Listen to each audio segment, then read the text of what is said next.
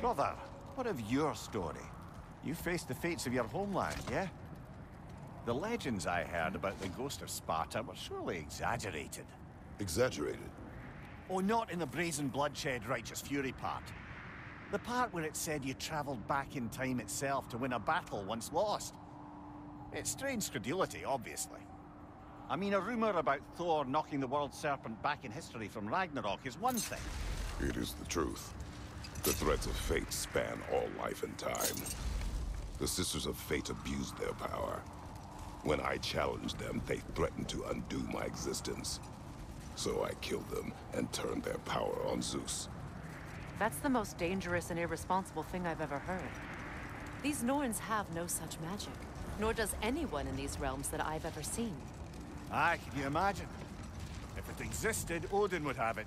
And if Odin had it, we'd be 5 shades more fucked than we are already. I would not ask them to change the past, even if they could. I only want information. And that's quite dangerous enough, in my experience.